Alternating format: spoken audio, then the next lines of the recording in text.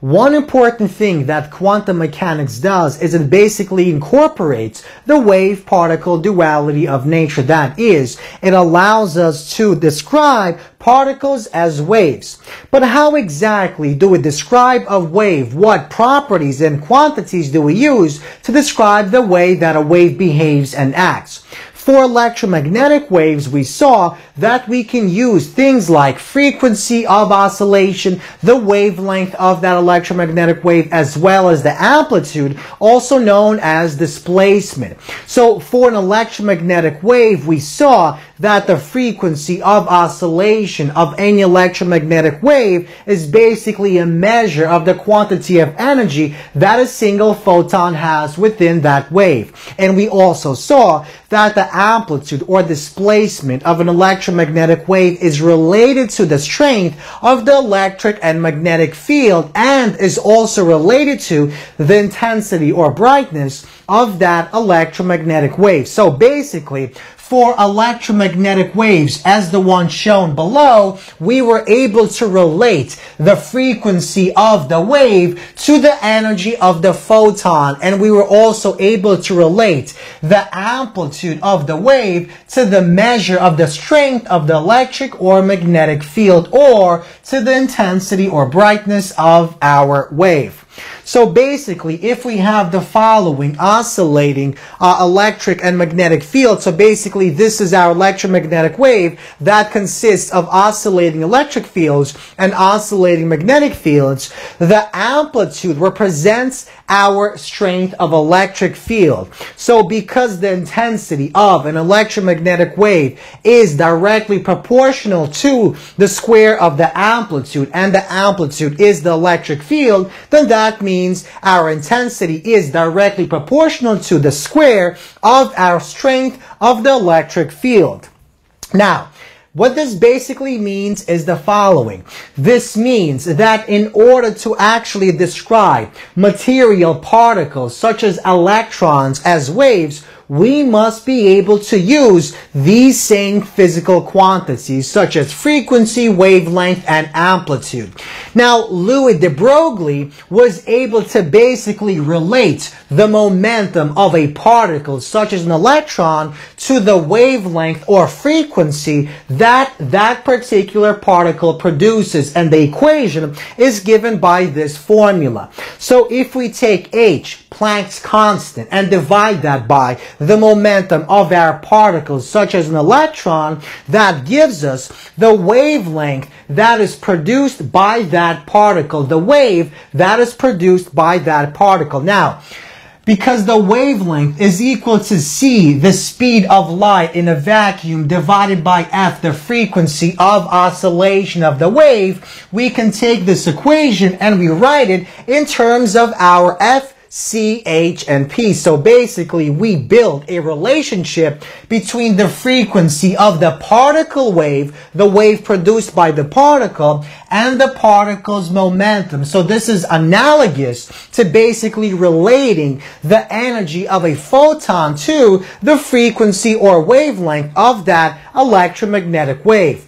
Now, the question still remains. We were able to build a relationship between momentum and frequency or wavelength, but what exactly describes the amplitude or displacement of a particle wave? So we saw in the case of electromagnetic waves, the displacement describes the electric and magnetic fields. But in quantum mechanics, it is a quantity known as the wave function that basically describes the amplitude or displacement of our particle wave. And this is given by the Greek letter psi. So, this wave function given by psi basically describes the height of our displacement, which in turn describes the strength of the field that is produced by that particle wave. And this field is commonly known as matter field. So, psi, our wave function, is basically a function of two variables, as we'll see in a future lecture. It's a function of the position as well as of time. Now, we basically define matter wave to represent the wave that is produced by a particle. So, instead of calling it a particle wave, from now on, we're going to call it a matter wave. And a matter wave consists of matter fields. So once again, the wave produced by particles, such as electrons, is commonly known as matter waves. And our wave function basically describes the strength of the matter fields of these matter waves. Now, how exactly does one go about interpreting and understanding what exactly a matter wave is? So let's begin by recalling electromagnetic waves once again. So, if we're taking the point of view of a wave, then we know for the electromagnetic wave, our intensity of the wave is directly proportional to the square of the strength of our electric field. On the other hand, what if we take the point of view of a photon, of a particle? So, if we take the view of a particle, the intensity of the electromagnetic wave is directly proportional to the number of photons that are incident to some surface area. So basically, the intensity of our electromagnetic wave, if we are looking at it from the point of view of photons, is directly proportional to the number of particles that are incident, the number of photons. And because I is proportional to E squared, these two equations combined form equation 1. So N, the number of incident photons, is directly proportional to the square of the electric field. So basically, the greater the number of photons that are striking some surface area, the stronger the beam of light and the brighter that beam of light is.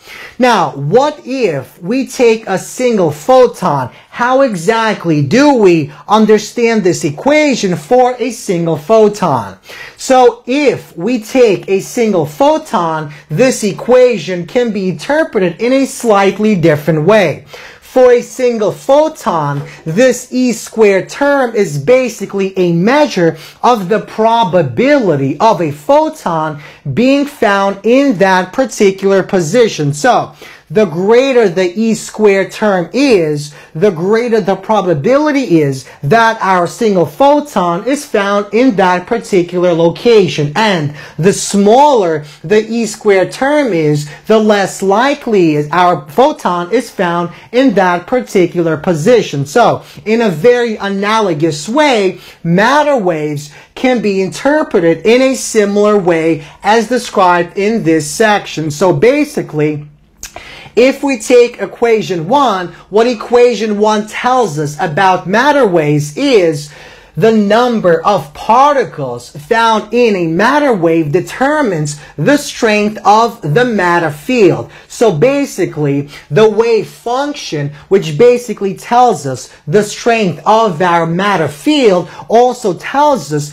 how many particles we have inside that matter wave. So once again, what the wave function actually tells us is the displacement of our matter wave. It tells us the strength of our matter field in the same way that our displacement for electromagnetic waves tells us the strength of our electric field for electromagnetic waves.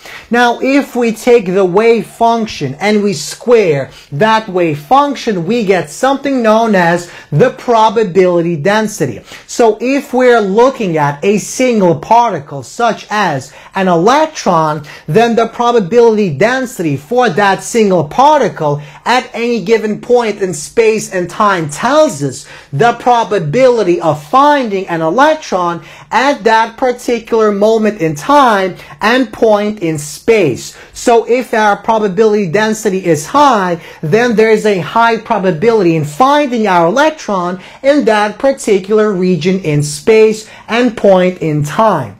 So once again, the wave function of our particle basically tells us the magnitude of displacement or the magnitude of the matter field of our matter wave produced by that particle. And if we square that wave wave function that gives us the probability density, which basically gives us a mathematical probability of finding an electron in a certain given region and certain point in time.